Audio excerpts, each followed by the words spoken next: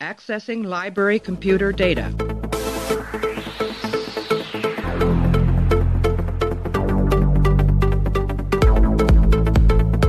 Out there are no saints. Just people. Hey everybody, welcome back to the show. We're continuing our run-through of Star Trek Deep Space Nine. Right now we're up to the episode called The Siege of AR-558. The 8th episode of the 7th season aired on November 18th, 1998. Written by Ira Steven Behr and Hans Beimler. Directed by Weinrich Colby. In this episode, during a supply run to AR-558, Sisko finds the defending Starfleet unit with over two-thirds of the troops dead and the remaining soldiers' morale extremely low.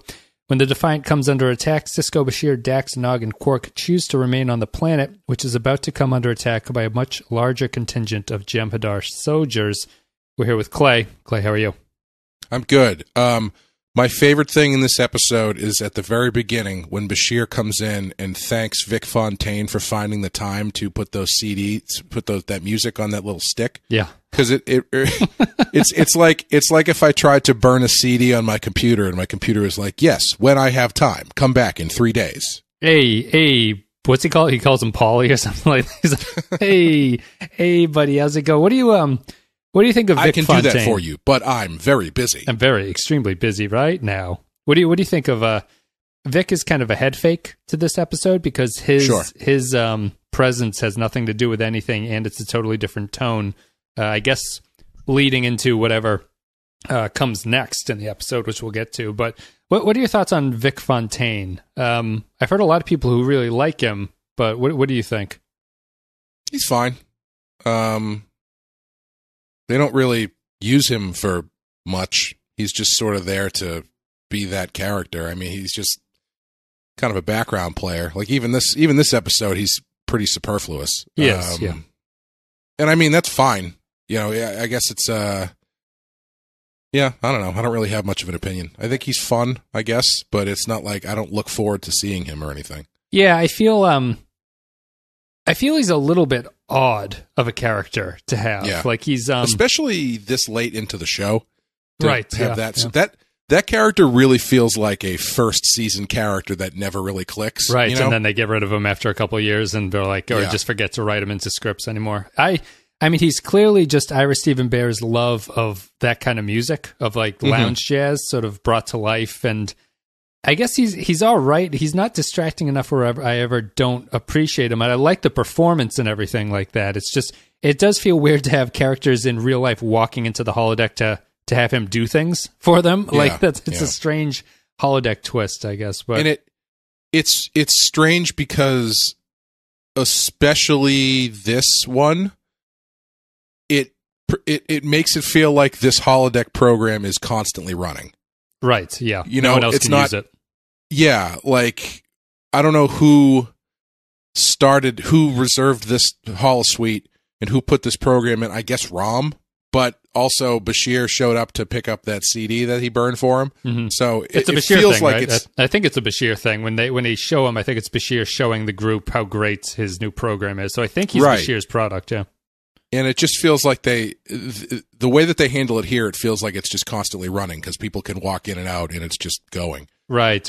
No privacy, I guess. But let's take a break. We're going to play an audio clip and then we'll come back and we'll break down the siege of AR-558. Let me tell you something about humans, nephew.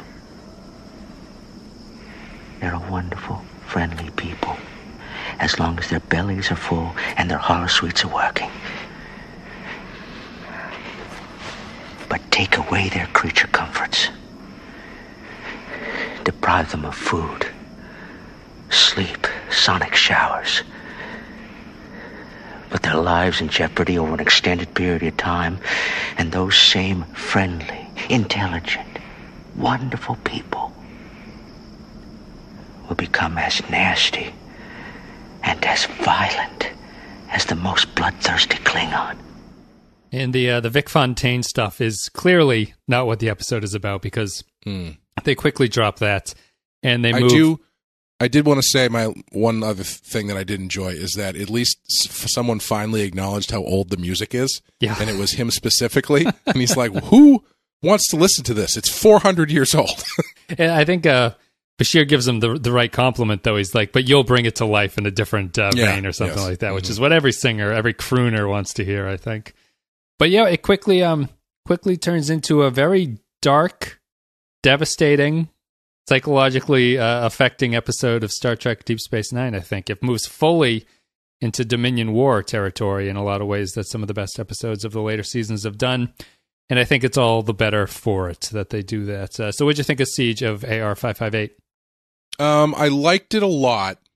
It still felt slightly redundant to me. But I think the plus side is they're very good at these episodes. So it didn't bother me as much as some of the other more redundant episodes have. It like this one didn't feel like they were running out of stories or anything. But it did feel like ground they've covered previously, whether it's Nog's hero worship, which I guess you could just call a character trait, but they had a whole episode where it supposedly was trying to break him of that habit. Mm-hmm. Or just the marooned on a planet, facing down a bunch of Jem'Hadar with lacking supplies. You know, they've done that before. I actually thought the thing that really made this different, and I can't believe that I'm saying this, is the inclusion of Quark. Mm-hmm. Because at first I was just, rolling my eyes so hard I could see the back of my head. When he showed up and he was like, "Oh, Grand Nagus." But at first I thought this was going to be a Ferengi episode, and I was not excited. But when he gets down there and he starts being the voice of the other side, the other point of view of the Federation and of humans, I thought that stuff was really interesting. Yeah. And especially talking to Nog, because Nog has that level of hero worship, and Quark is kind of trying to pull him back to the other side. Not necessarily ground him, because the stuff that he's saying is pretty equally as inflammatory. Not necessarily wrong, but he's not exactly riding the line, Yeah. It's a callback to... and if you remember all the way back in the second season, the Jem'Hadar, where the Jem'Hadar introduced, Quark plays a similar role. It's where him and Sisko go camping with the boys. And Quark has a similar perspective at that point. He and Sisko have a similar conversation about why humans and Ferengi don't see eye to eye. It's not exactly the same situation here, because here it's about dying in battle, and they aren't aware of that fact of that episode. But it's a similar thing. And it's a trait that we both kind of liked, where Quark serves as having like a realistic point of view about things, mm-hmm. where he's not a goofy, corny Ferengi point of view. They take the Ferengi point of view and they just make it more of a believable, like a believable selfishness, I suppose would be the way to look at it, where he's voicing the selfishness of wanting people to stay alive that he knows, and like not thinking that the risk is worth it. And I think that he's sort of vital to it, and it's a role that I wish Quark played more often in the series, but when he does it, it's effective. Yeah. I like that he isn't...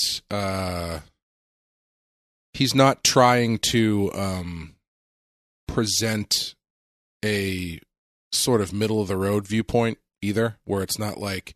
There's no like pull back at the end of his statement where it's like humans are... They seem nice, but as soon as they, are backed into a corner, they're more monstrous than even the most dangerous Klingon. He doesn't pull back and be like, but these humans are good people or something like that. Right. He's just like, nope. Doesn't moderate flat out. Yeah. Although his ending is a subtle reversal of his opinion there, right? Where he protects Nog at the very end, and he does what he was saying Nog should not do the entire time, and they do it without dialogue, which is subtle for Star Trek. They don't have Quark go, you changed my mind, I'm going to stand here and protect you. They do it entirely through visual context, and him just shooting the Jem'Hadar soldier at the very end. And that's nice when Star Trek does things like that, and it avoids the very 90s trope of like, now I'm going to explain to the idiot audience why he did that. But I think that's why I really like this episode, is because, well, I do think it's somewhat redundant in content. I think the perspective is different here, because I think it's most similar to Rocks and Shoals, but Rocks and Shoals is all about knowing the enemy's point of view and the moral quandary that comes from knowing what the Vorta is trying to do in that episode. Right. The Jem'Hadar don't have a personality. The Dominion don't have a personality in this. They're just a force of like zombies that are coming for people. And so it's purely how our Star Trek characters are feeling about this situation. And just to get it out of the way, I think this is maybe one of the greatest directed episodes of Star Trek that's ever been done. It's like, I love the sound design. I love the way it looks. They're basically on a cave set that's maybe like 15 feet by 15 feet the entire time. But it never looks old and it never looks silly. And they're really effective at just like shooting on this set. There's a lot of weird camera angles in it. The sound effects are really great. They have like crickets in the background, like space crickets, which is really strange. And the battle scene is maybe the best battle scene, like hand-to-hand combat that any of the shows have ever done to this point. Yeah, by far. That final battle was really well done. Especially given what you're saying, where it's not a lot of room, it's not a lot of people, but they make it look fairly epic. Yeah, my one problem is actually the scale of things is kind of weird in this, where it's 100 people guarding a planet apparently, and the Dominion have a hard time taking it back for some reason. Yeah. But once you get around that, I think that's really my only like technical nitpick, which is purely production based, it seems. But it's wonky that the Dominion. If this place is so important to them, they don't just bombard them with soldiers to take it back. Right. Yeah. They kind of they set it up so it feels a little less awkward, but it's once you start thinking about it, it's still kind of weird. Where it's like there's only, in order for them to get point to us from their base, they have to go through this valley, specific valley that is got mountains on either side of it. And based on the scale of what's happening here, the valley is like 35 feet wide. Yeah. Yep. You know, it's and they finally, and also it's the future, and they're still sending guys on foot to do hand-to-hand combat. They've got lasers. Yeah, they've got photon torpedoes. At each other. Yeah, they've got lasers and torpedoes, and they're still shooting at each other from like 5 feet away. Are they in the cave? I think they're in a cave or something, right? Which is maybe a little bit of something, but it's still sort of. I'm not even totally sure. Like part of it's a cave, but I thought the last stand was sort of like outside it, but whatever. It doesn't matter. It doesn't matter. Yeah, I think the point still stands that if the Dominion thought this was so important that they were upset that Starfleet was getting access to their communications relay, just blow the planet to shit, basically, would be my solution. Yeah, you could have thrown in a line about it being too valuable of a piece of thing to completely destroy or something, so they need to do it on foot, but whatever, it doesn't matter. It doesn't. That's my only nitpick, because I really like this one. I think that it's maybe the darkest hour of Star Trek DS9 in a lot of ways. I think it's even darker than Pale Moonlight. I think that the emotions of it are handled a little bit better than Pale Moonlight, where Pale Moonlight felt a little bit theatrical to me, and I think that this feels more cinematic and believable, all the way down to like Quark's not saying what's going on, but you just have to interpret what his sort of thing is. Nog losing his leg, which is really like in modern TV, Nog would die in this episode. I think a lot of people might die in this episode if it was sort of a modern TV series that was halfway through its final season. But outside of that, I think it's really great, and I think it's really emotional, and it's got so many good scenes in it, I think, where Worf is talking to Sisko at the very end about like how glorious of a victory it was. Yeah, I don't know. What do you want to say about it? Yeah, I think I'm on the same page with you. I just keep thinking about all the Quark stuff. That stuff worked. That stuff worked really well, and also like the soldier to soldier story stuff I thought worked a lot better than I thought. Good guest stars in this. They could have veered, and maybe they do veer a little close to like tropey, silly 80 action star soldiers, but I think that one guy does, yeah. The guy with the Jem'Hadar necklace, the Ketracel White, or Tuco, are you talking about from Breaking Bad? The guy with the necklace. The guy with the necklace, I thought Tuco was good. I thought, he's that guy. I'm surprised that guy is not in more stuff, because he's always good. He does. He brings the intensity, I guess would be a way to describe him. I think all the soldiers are good. I think that I think the setup is really cool because you're so used to the Star Trek episodes where everyone beams down and everyone they meet are the Star Trek professionals, and they do a good job here of being like, it's been 5 months of like continuous assault, and we like everyone is grumpy with each other. People are yelling at each other. It's all falling apart at the seams, and our characters walk into that situation at that point. Yeah, this is the kind of Dominion War episode that I was waiting for. Something where it's not explicitly like grand movements of each party where it's like, Wei-Yun and Damar coordinating the taking of an entire planet or something, where with one of those 35 ship shots, whatever. Crashing into each other. It's a small story about how the war is affecting soldiers on a personal basis. And, taking, I really liked Sisko's arc in this. Going from talking about the names on the board and how he used to read all the names, but now there's just too many of them, to actually putting him down there with the people who are actually dying and giving him a new perspective on that, and then having him come out the other side as someone has obviously a newfound respect for all these people who are getting killed. Yeah, they're not just names by the end of the episode anymore, and he owes it to them to remember them for what they are. Oddly telling that to Kira, who seems like the wrong character to tell. Yeah, I know. To. Yeah, of all the people to tell that to, she's not the one. I think it should have bookended with Odo because Odo's in the beginning, and I think that it makes sense for that conversation to continue with Odo. But it's strange that they include Kira as the person he explains that to. I would also argue that it might make sense to have Worf have that conversation, because Worf, even though he's grown from just a hipster Klingon, he still has that hipster Klingon aspect to him where he could be the one who's saying like, "Oh, it was a victory for the ages. They'll write songs about this," and and focus on the victory more than the people who are killed, and have that as an opportunity for Sisko to be like, listen, it's not about the victory. It's, we can't forget the people who made it happen, et cetera, et cetera. Yeah. I wonder, I guess my problem with if it was Worf receiving that is that the Klingons tend to revere the dead. Like they tend to really, they find honor in the sacrifice of dying. So I feel like Worf wouldn't be skimming over the people in that way. I think that true.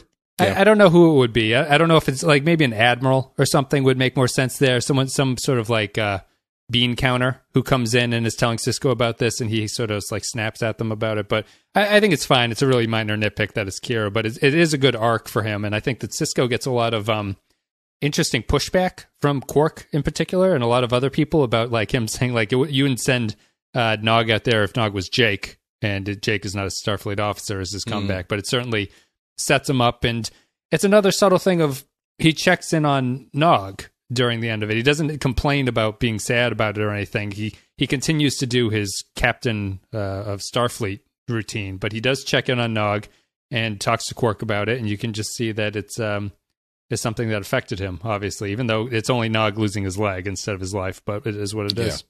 What if it was Vic Fontaine that he had the conversation with, and Vic was like, man, it sounds like it got pretty wild out there. I was going to join up and go into the service, but my knee's weird, so they wouldn't let me in. Bone spurs. So I just stay here and comfort everyone's wife.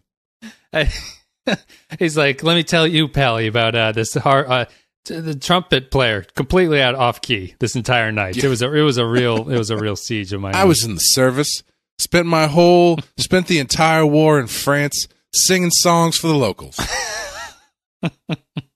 You give me fever. Tell you, I've never seen a front line as hairy as the front line of the queue to get into the show that I was playing that night.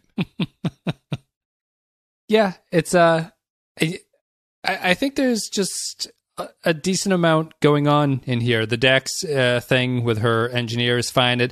It suffers a little bit from engineer is the kid from Lost in Space, by the way. Oh, is he? Interesting. Yeah, the original Lost in Space. Yeah. Oh, he's still out there, I guess, doing work. Still out there, yep. I guess we know how that show ended. He signed up for Starfleet and was killed in battle. I think maybe the biggest thing that drew me out of this is that the only people who die are the people that are down there from the start. Like, they're all the characters who don't need to return to the show, getting shot and killed at the very end. What'd you think of Sisko getting knocked down and then waking up with the battle won? I thought that was strange that they never even included an explanation of how things turned around. You're just supposed to assume right as Sisko is in the crosshairs of this Jem'Hadar that everything turned out all right.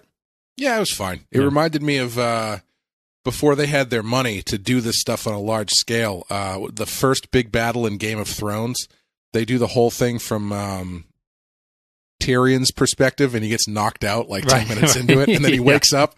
He wakes up, and everything's just destroyed, and they're like, "What happened? You were asleep the whole time." Yeah. It is reminiscent of that. It's a great budget saver, I guess. Oh yeah. And I thought it was fine. I don't think you need a big explanation as to how they ended up winning. It's just that's how it shook out, you know. Yep. They held. It was their order. I think it's neat that, like you were saying, it's the Dominion War episode that you kind of feel has been missing for a while. Like, the Dominion War comes in and it makes such brief appearances every once in a while that you never really feel the impact of what the war means for the people who are fighting it. Like, you never really see any sort of psychological ramifications of any of the stuff. It's usually a space battle and they take a planet, or it's dealing with some kind of Dominion subterfuge or something like that. And I think it was important that they do this, and I think the episode itself almost kind of feels like a turning point in the war to me, because it doesn't feel like they can go much lower than that. It feels like, even on a small scale, this represents like it almost feels like if the Dominion had broken through this front, that almost feels like it's the end of the Dominion War for Starfleet on some level. Mm-hmm. Like, it feels vital that they hold this at this point.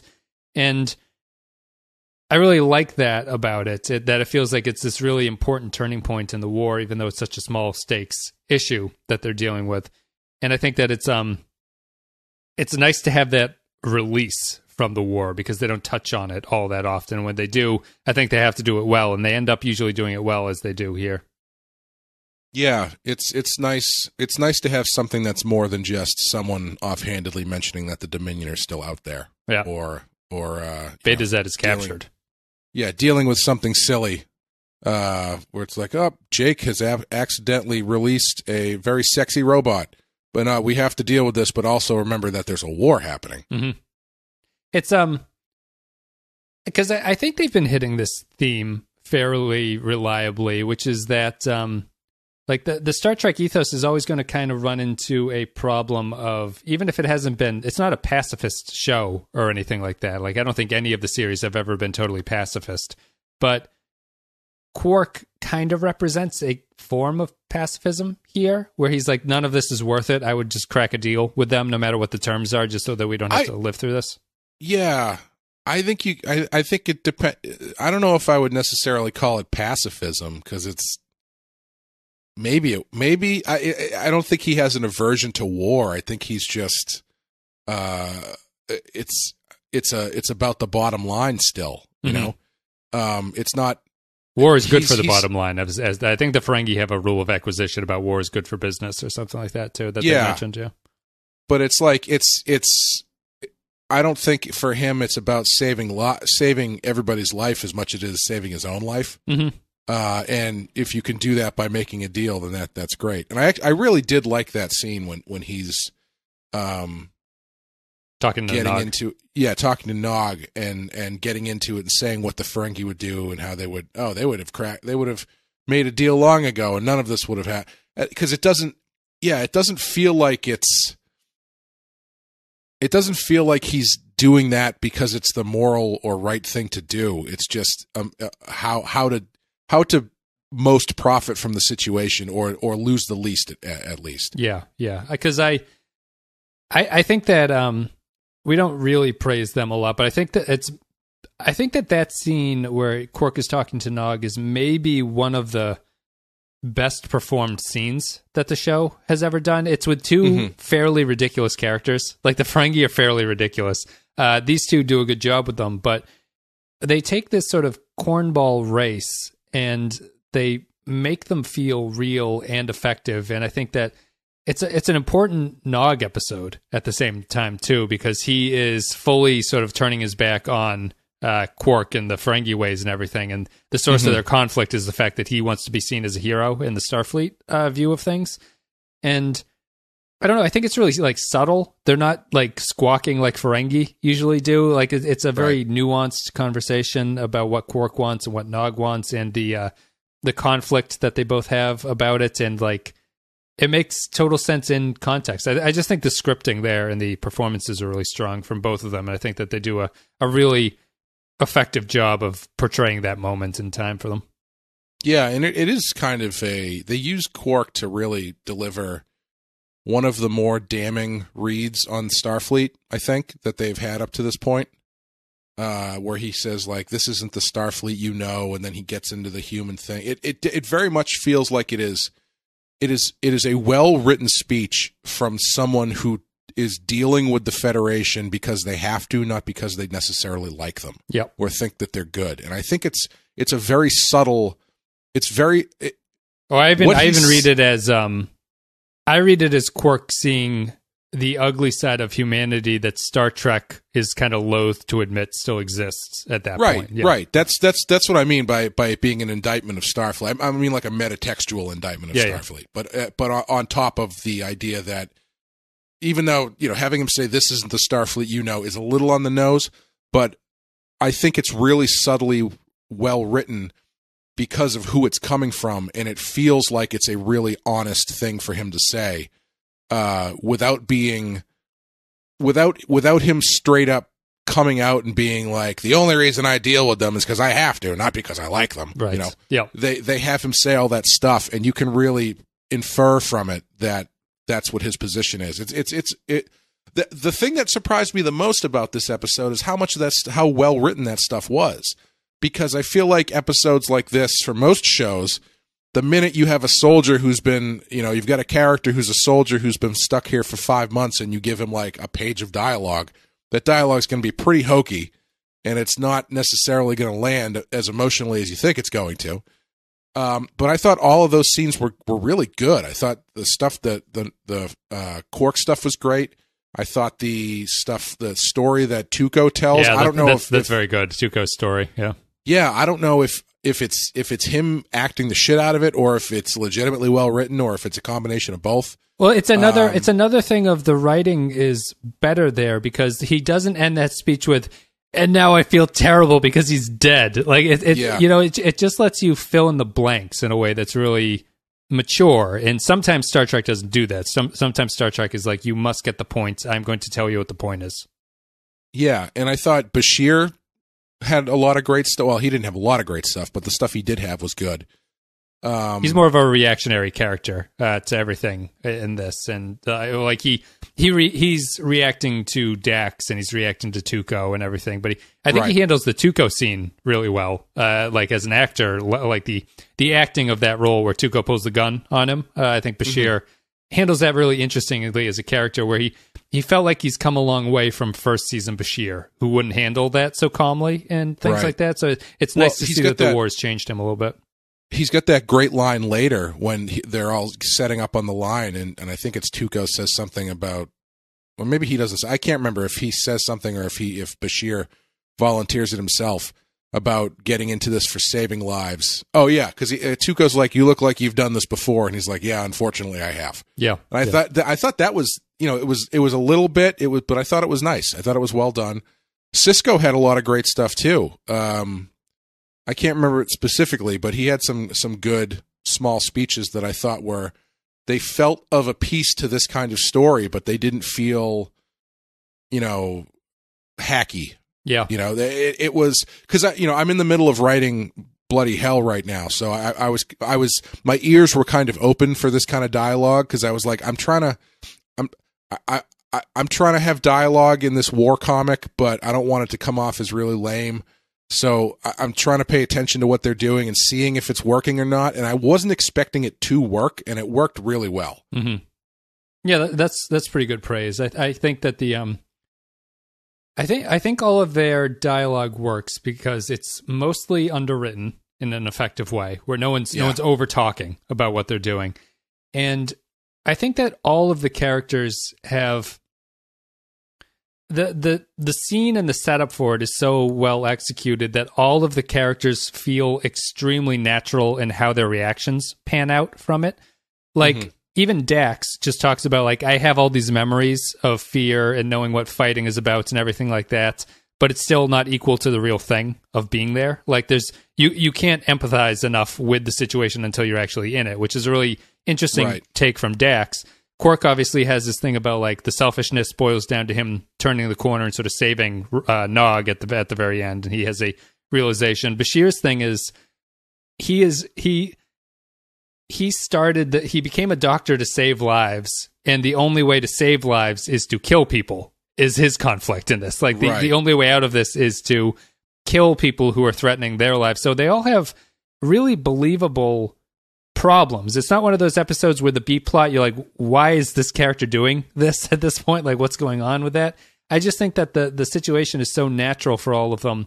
All of their writing and all their dialogue and all their choices, even if they don't have choices, all the things that they end up doing are really like, oh, that's like a perfect Bashir thing. Oh, that's a perfect Dax thing. Oh, that's a perfect Quark thing. It's a perfect Sisko thing.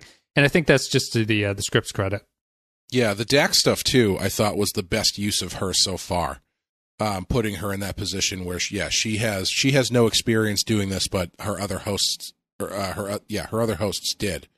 I thought that was interesting. That's not something that I don't feel like they really did that with Jadzia that often. No, not really.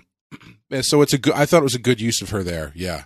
Yeah. I'm just happy that the B plot of this wasn't every couple minutes cutting back to Deep Space Nine to see how Rom's audition was going. He's typing up some charts to handle that. Yeah. Him and his Lita are working on a new song for the act. with Miles O'Brien on the bass. Everyone, Miles O'Brien.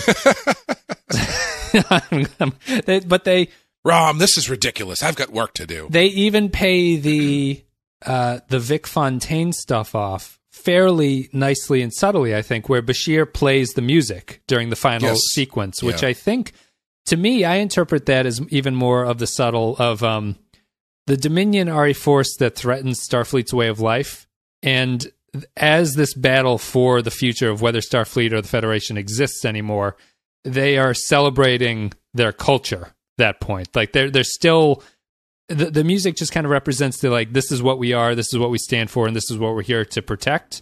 And it's just a really nice callback to the start of it, and it makes the whole thing mesh really nicely.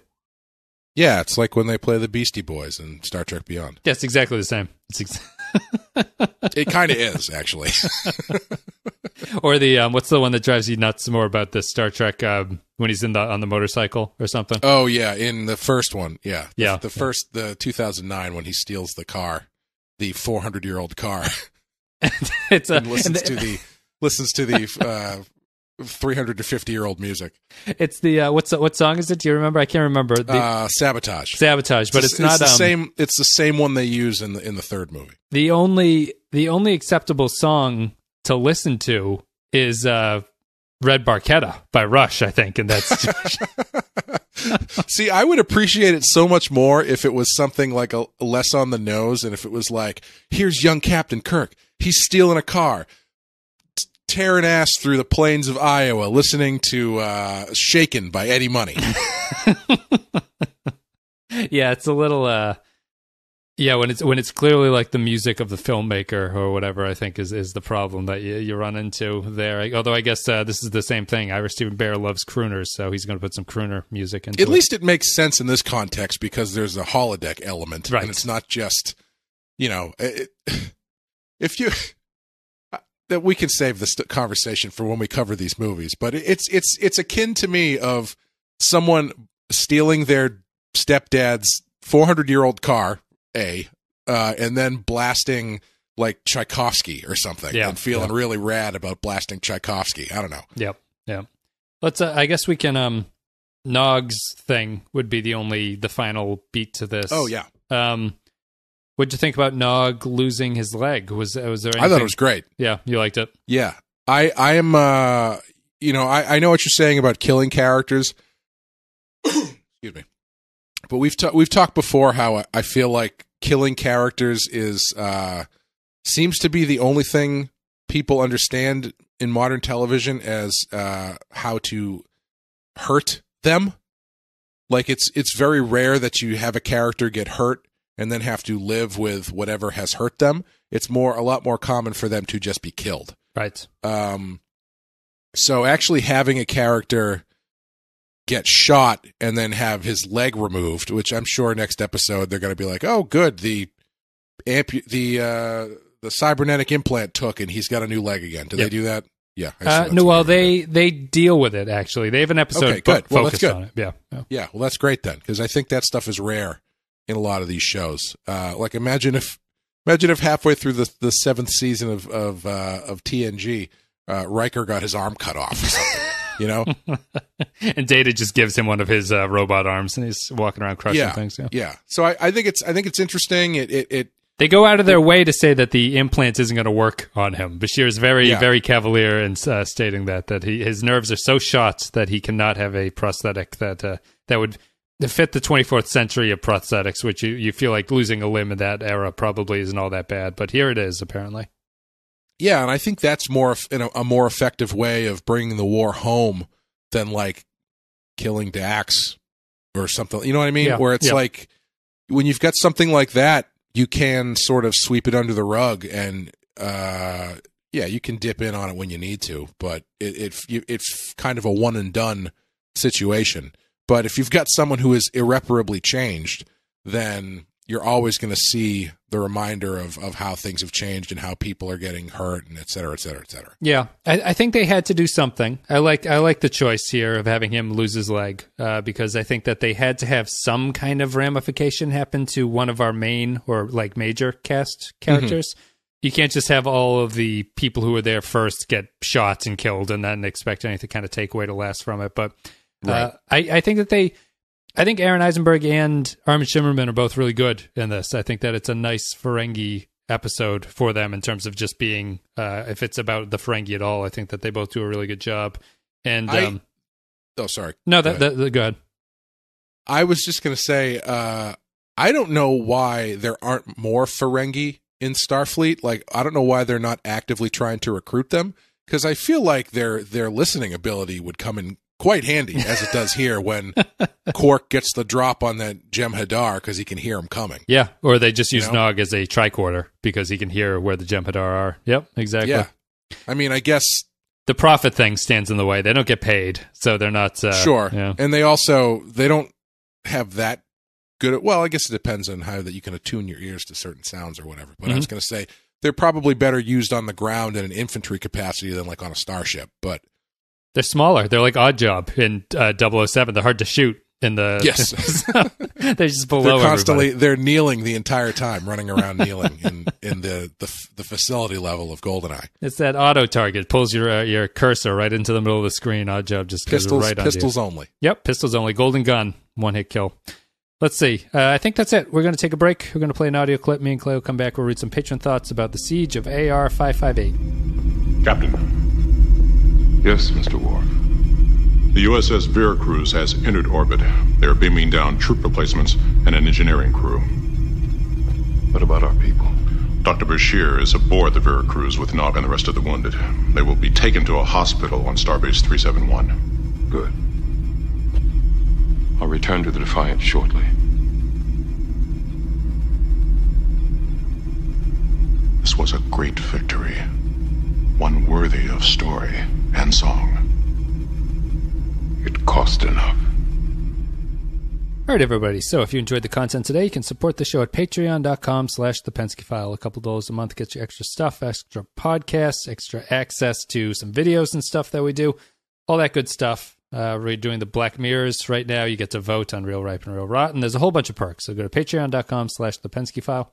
And as always, our Captain Tier supporters get a shout out. Special thanks go to Andrew Cherlog, Ben Douglas, Captain Quark, Cardinal Doomsday, Christian Michaels, Christian Pouch, Darth Mosk, David Beardmore, David K., Dwayne Hackett, Eric Johnson, Icy Unicorns, Yarpy, Joint Mango, Kevin Reyes, Kyle Barrett, Matt Cutler, Matt Ross, Mike Burnett, Nathan Elliott, Neil Brennan, Nick Sergi, Robert Cummins, Russell Elledge, Samuel Custer, Grim Santo, Sean Spinobi, Tark Latif, Fault 13 Hero, and Will Yates. Thank you very much for supporting the show.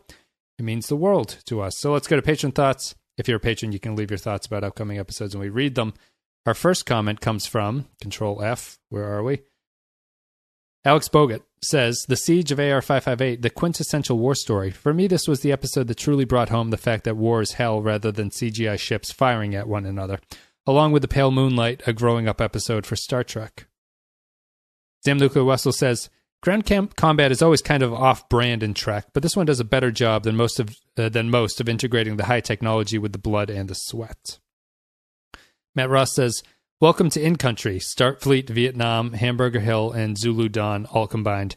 If the last episode had the old soldier cliche, this has every war cliche except for the guy pining for his mom's spaghetti in Brooklyn. That said, I still find it a nice view of what the Starfleet people look like at war. Quark's line about how humans are just a veneer of civilization is up there with the root beer quote. Otherwise, I actually like it more than the root beer quote, but anyway. Otherwise, we got Vargas, the PTSD guy, Reese, the stone-cold killer collecting tubes, and the sharp knife, Kellen, the sorta able engineer, Bill Mummy, both of the Twilight Zone and B5. Luckily, Ezri has all the knowledge in her USB drive to assist. The mines were an intriguing and totally barbaric weapon that no one would expect of the Jem'Hadar. Nog losing a limb a bit of surprise, but not a surprise of Quark shooting. Now, if we could just get rid of Rom singing, considering Gronachek can actually sing, and Vic Fontaine bit, it would be a stellar, and the Vic Fontaine bit, it would be a stellar episode. That scene felt extremely tacked on. I still enjoy it and even watch it when the mood for cliché wars and consider it one of the best of DS9. I always wondered, what if Fontaine was a Metallica program or Elton John? What music would you play at the end? We didn't talk about the mines. Metallica or Elton John. Your war is hell. We didn't talk about the mines at all, and Matt brought them up. First of all, I would like to say I would not lump this in with cliche war stuff because, first of all, Hamburger Hill is a terrible movie and has all of the things that I said about that do work about this do not work in that because that movie is like a bunch of people sitting around in Vietnam costumes saying terrible dialogue. I've never seen it, so I can't comment. I'll take your terrible. word. Dave will deny this up and down. Well, he also likes Dune, so yeah, Dave will deny this up and down. But me and Jim remember very clearly him talking about how good of a movie Hamburger Hill was, and neither of us had seen it. So one year when we did our 24-hour movie marathon, we watched Hamburger Hill, and it was so fucking bad. And then we called him on it afterwards, and he's like, I've never said that. I've never seen that movie. And I was like, oh, you son of a bitch. Cover your tracks. Cover your tracks. The mines. What'd you think about the mines? I thought they were fine. I like the scene of their reveal is really cool, I think. Outside of that, I think that they are just a script necessity that has to happen. Yeah, they're. I actually hadn't thought about using them to blow as a weapon against them. Like it did. I wasn't totally tracking what the deal with the mines was because I didn't exactly get how they were there, but you couldn't see them, and sometimes they didn't blow up. Yeah, they're in subspace. They're just totally random, just to make it all the more stressful while you're back there. Yeah. I mean, that is pretty fucking stressful. It almost feels like it's too heavy-handed of a war cliche. It's like anything could happen at any time. These mines are visible. It's not like there was like 5 of them. Right. You know, it was like there was 30 to 40 of them in a very tight space. So they could have just set them all off at once and killed everybody there. Yes. Yeah. But yeah, it hadn't occurred to me that they were going to use those as a way to take everybody out. I knew something like that was going to happen. But yeah, I thought they were fine. I thought the scene where they all show up was kind of cool. Where it shows up right next to Tuco's head was good. It turns around slowly to look at it. Yeah. And I did like the line. It may be the most heavy-handed line in the episode where I don't know if it's Necklace Guy or whoever it was like, weren't we just talking shit about these things? Now we're going to use them as to kill for our side or something. Oh, like that. Dax says that. It's Dax. Yeah, okay. Dax says that. Like, I can't believe we're going to use these weapons that we were just bitching about to kill our enemies. Yeah. That was good, if a little heavy-handed, but I thought it worked. It is. It's heavy-handed because her Bashir's line was right before, or Bashir's line probably after that. Bashir's line after that is better and more subtle about, like, this isn't what I signed up to Starfleet to do. It's just the compromises that they're all making are better brought to light by Bashir than Dax. David Beardmore says, definitely one of the core DS9 episodes that distinguishes it from other series. They did a really good job of showing a realistic way that fighting would take place in the future. Quark's scene where he talks with Nog about humans really brings the Roddenberry-esque Trek back down to Earth. Bonus, I love seeing a young Tuco from Breaking Bad as a battle-hardened Vietnam soldier. Don't we all? Neil Brennan, it's right around now that the constraints of 1990s network TV start to constrain the show. Nowadays, Nog would have died. Still, a fine episode. Cool of Sisko to lecture Kira, a seasoned freedom fighter, on the nature of death and war at the end. Yeah. I might have stole Neil's point there, but yeah, it is definitely. I think I noticed it while I was watching the episode, but it is a. I think the weirdest thing about her is her reaction, where she doesn't really give him the like, yeah, I know kind of look. She absorbs it. I think on a. I'm glad actually that she's not in this episode because I feel like that would have been too much to have her, who does have that point of view, because you're going to have a scene where she talks about it. Yeah, and this isn't as bad as the Bajoran occupation. 5 months, try 50 years, motherfuckers. Yeah, exactly. Yeah.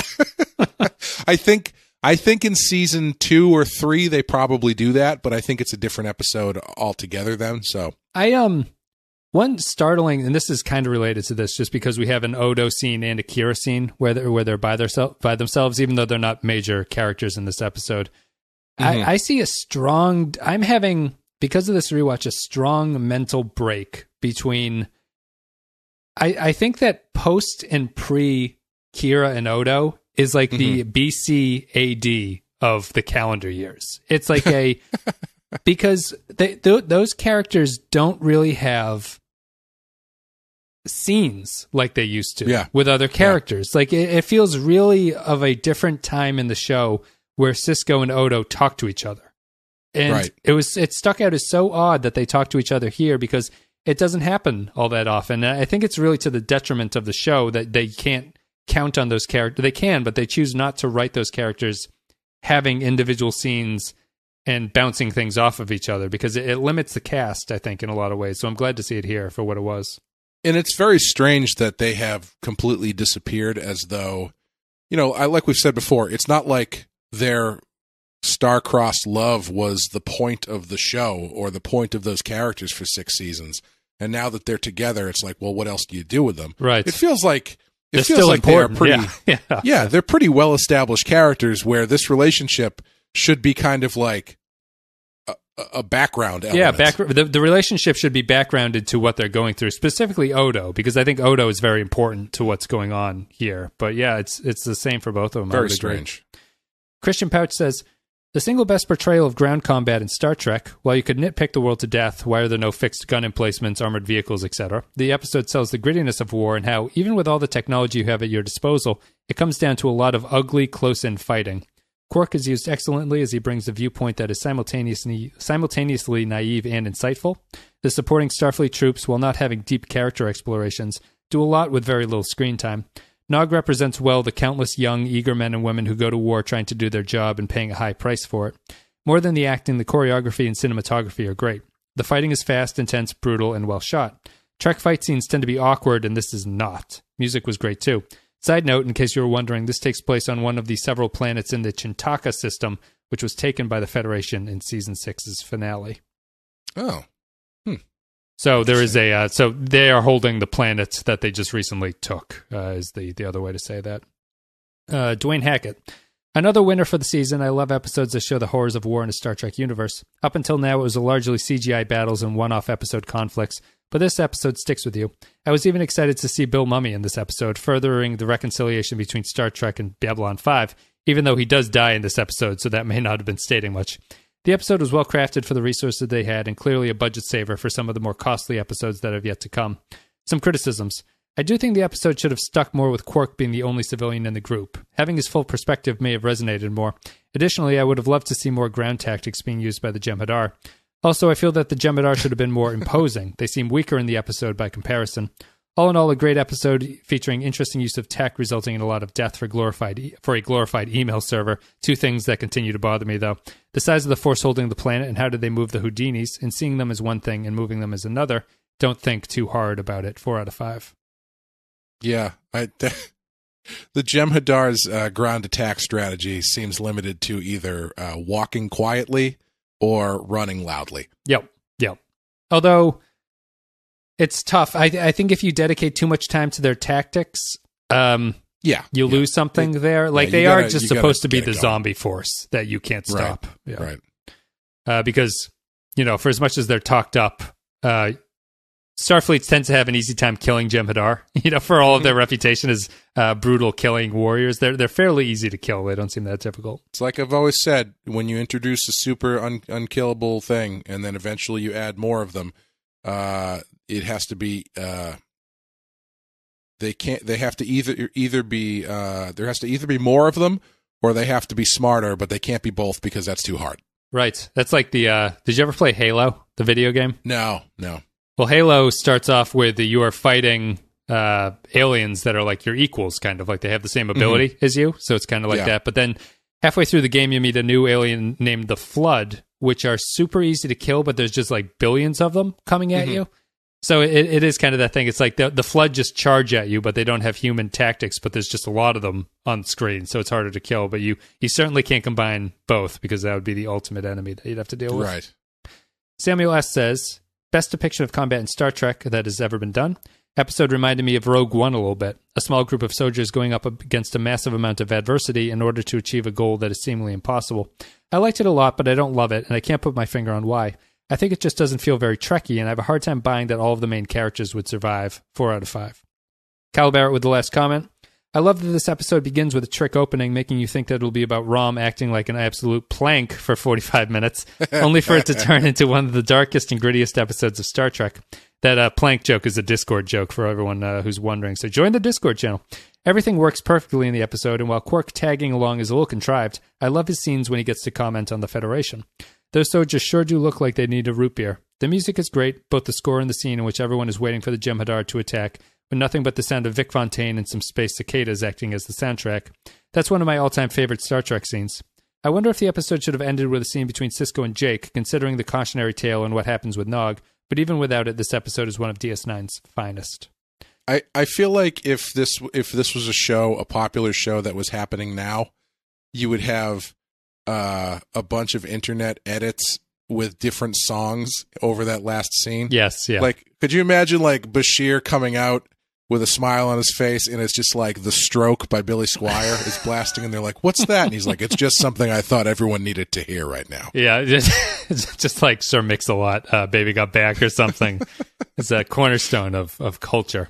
Thank you very much, patrons, for leaving your thoughts about the episode. It's a good one. I do like Kyle mentioning that it is a head fake where it's like, you thought this episode was going to be terrible. How many people turned it off? Yeah, just like, I don't need to watch this. I got other things to do. That not only do they give you Rom auditioning for Vic Fontaine, but then they give you the second punch of potentially the Grand Negus showing up. Right. Yeah. They wanted all the not true fans to just abandon this. This is for the real people who stick with the show. Thank you, patrons. Thank you very much for supporting the show and leaving your comments. Clay, what are you going to give Siege of AR-558 on our scale of 1 to 5?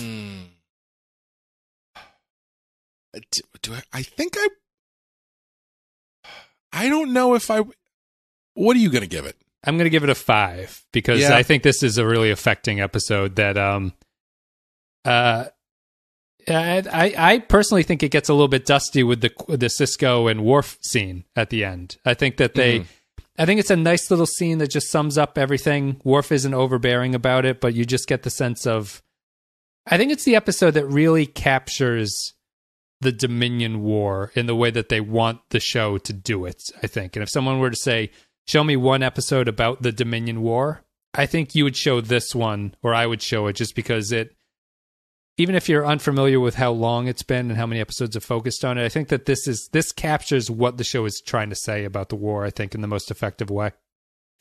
Yeah, I feel hard pressed not to give it a 5. If it's not a 5, it's a really high 4. What didn't you like about it that would knock it down from a 5 for you? I guess it's just that it took longer to get me there than I thought it would, or than it usually does for the 5s. You know, the 5s for me, I feel like by the end of the of the cold open, you're kind of in it already. Yeah. This one they do the Vic Fontaine thing, and then they've got the Quark on the blah blah blah. So on second watch, I probably would give it a higher mark. Ugh. Interesting. Yeah, fine. I'll give it a 5. Give it a 5 as well. I would. I guess I don't have the list in front of me, but I think if I was like looking at a top 10 list for DS9 for me, I'm pretty sure this is a top 10 episode. I think. Yeah, this is definitely an episode I would probably tell people to watch. Yeah, it's vital to the. If you do another thing, if you're doing a curated list, would you watch this episode? Oh, absolutely. Yeah. Yes. Yeah. It's really interesting if you compare some of these episodes, the must-watch episodes, to TNG must-watch episodes. Because if you go down the list, the TNG must-watch episodes are usually fairly high concept because of the episodic nature of the show. It's like, oh, yeah, this is the one where the ship keeps blowing up. Or, oh, this is the one where Tasha Yar falls in love with Shooter McGavin. Right. This one's like, this is the one where the crew's trapped on a planet with Jem'Hadar. You go, wait a minute, is that which of the 17 episodes is that in DS9? Yeah. Yeah, this one, it's like the crew's trapped on a planet, and they wait. Yes. Jem'Hadar are there. Quark is there, talking about humans. Yeah. Yes. This doesn't sound super good. No, trust me, it's great. No. It's a lot subtler of a great episode than I think traditionally a 5s are, I think. Yeah. I 100% agree. To me, making a best of TNG list is kind of, like, if I have the list, it's very easy for me to go through and make that list to be like, these are my 10 favorite episodes. DS9 is a little bit trickier for me, even down to the point of I sometimes don't remember what the episode is titled that they kind of do. Like that, I lose track of them that way. I think that TNG's high concept stuff works better for episode titles because you remember it more easily. But yeah, it's tough. It is just the nature of how DS9 tells its stories that it's. I think I said this at the start of our DS9 coverage. DS9's highs are lower than TNG's, I think, in a lot of ways, like on an episode by episode basis. But I think that they're more consistent within themselves. Like the best of DS9 are all kind of the same thing in a positive way, not a negative way. Yeah. Let's see. I think that's it. Thank you, patrons. So we're both going to give it 5s. I'll write it down. It's our first 5 of season 7 for both of us. So that's something to celebrate. I really like the episode. I think Clay does too. But I guess that's it. Thank you for supporting the show. Thank you for listening. You can check out patreon.com/the Pensky File if you want to support us financially. It's much appreciated. Otherwise, Facebook, Twitter, Discord is all down below. If you want to get the inside jokes like what a plank is, go to Discord and fill yourself in. Clay, anything you want to say? No, I don't think I got anything to plug. So we have we're going to try to do a Halloween special for Real Ripe and Real Rotten, so we'll work on that. Hopefully that comes out. Badass will come back next week. Or this week, I think, when this episode comes out. So you can look forward to that. Although I might be putting pressure on Clay with that one. I don't know. I haven't talked about it. I'm just assuming. But Badass will be back when it's back. Real Ripe will be back with some Halloween stuff. And then our Black Mirror coverage should wrap up this month as well. So on Patreon. Thank you very much, guys, for listening. Thank you for supporting the show. We'll see you later.